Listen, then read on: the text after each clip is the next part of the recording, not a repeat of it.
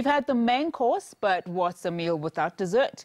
Joining me now is French pastry chef and the man behind Patachou patisserie, Laurent Choukroun. That took me a minute to learn. Thank you so much. This looks fantastic. I was actually at a French restaurant in Melrose Arch during Bastille Day, and I had some lovely treats. But oh my word, this is so amazing. So welcome to the show, and tell us what you have here. So I brought you a little selection of the cakes that we do. We, at Patachou Patisserie, we based on typical French cakes. So all of those cakes that you see here, you can see them in France. You can ask for the same cake, and that's what they will serve in a proper patisserie shop in Paris. So what does that mean? So all the ingredients that that you are using currently are all exported or grown here, or how does it work? That's where the challenge is. Okay. We're making French cakes with South African products. Oh wow, amazing. So the challenge is to get the same result with products that are completely different. Here you have some petit fours. So they are cocktail bites.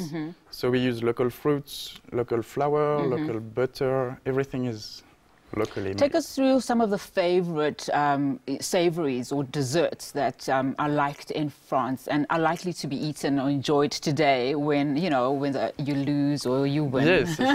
Hopefully you win. As we speak now, at this time of the day, people would be eating croissant or pain au chocolat for breakfast and coffee.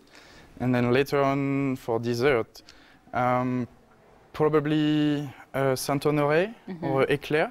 The éclair is very traditional and famous all over the place, all over France. Yeah, I remember eating that when I was a child. Now, a macaron, am I saying it right? Macaron. Macaron.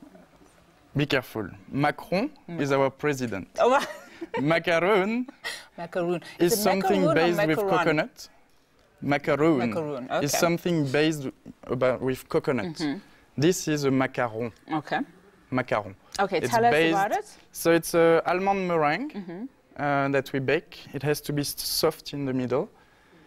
And this one right here is filled with cream and strawberries to bring some freshness. So you can actually play around with it, because I've seen very plain ones. I've never seen one that is... Yes, if tomorrow you call me and you say, listen, Laurent, I want something with rose and violet or chocolate, we just change the mix. Are you getting a lot of orders currently from people who are particularly today wanting to celebrate with some French cuisine or desserts?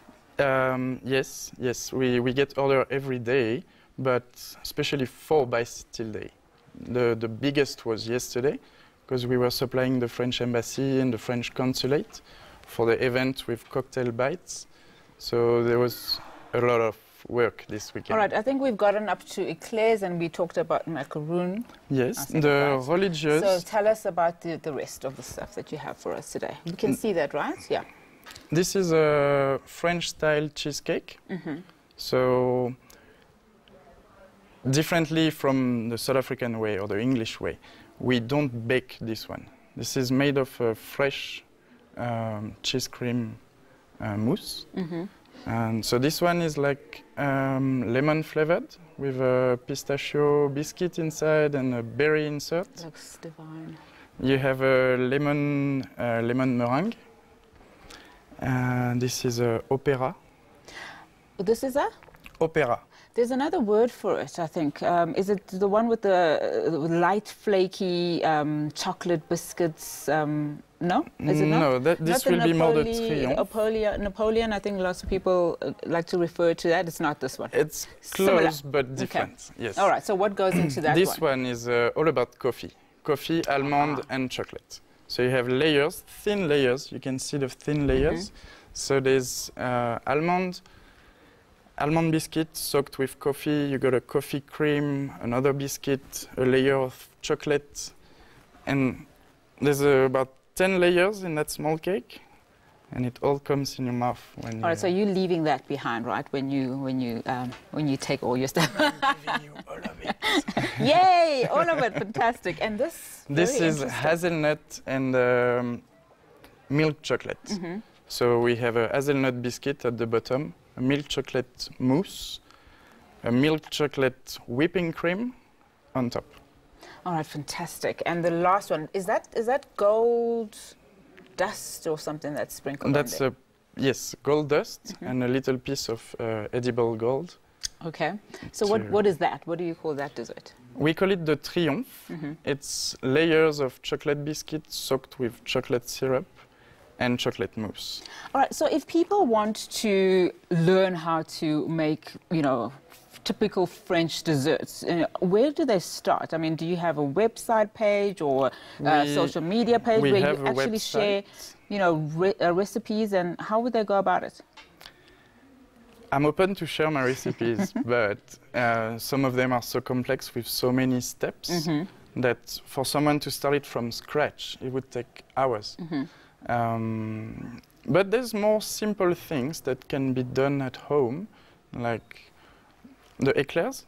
Eclairs can be done at home. It will take a lot of practice and some that you have to throw away. It's not like whipping up a pancake or anything like that. It's more complex than that. It's much more complex. You have to have the hand for it. Yes. Okay. The hand that you get with training. And then what do we have here? I mean, these are they smaller versions of what we have on the table? Absolutely. Okay. So those are perfect for cocktails or functions, or it's much.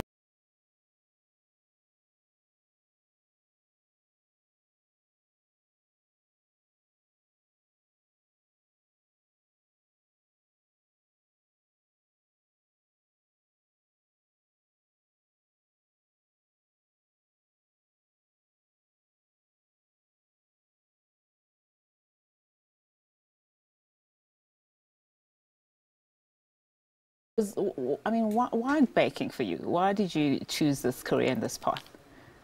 I was supposed to study medicine.